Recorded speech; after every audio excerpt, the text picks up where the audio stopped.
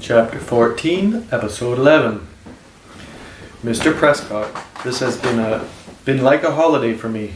A holiday that I could never afford. I am almost sad that Sarah does not need me. I really am. I must go back to my job. With no jungle and all this. You were a wonderful guest. Sarah is a smart young lady. It was a pleasure to assist her. Yes, she is a clever kid. A little unruly sometimes. Yes, well, I guess that's it. Thanks again. My driver will take you home. That is not necessary. I will take the train.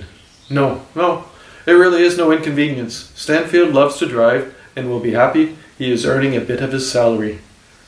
He comes up and does gardening if we don't send him somewhere. We sometimes send him to buy a jar of yogurt just to get him out of his apartment. Nurse Betty likes Stanfield. She really didn't want to turn down the offer. Everyone had been so generous. Nurse Betty decided not to argue, not with Mr. Prescott. She said goodbye to Sarah and Mrs. Prescott and went downstairs to meet Stanfield. She had to smile at him, holding the door open for her.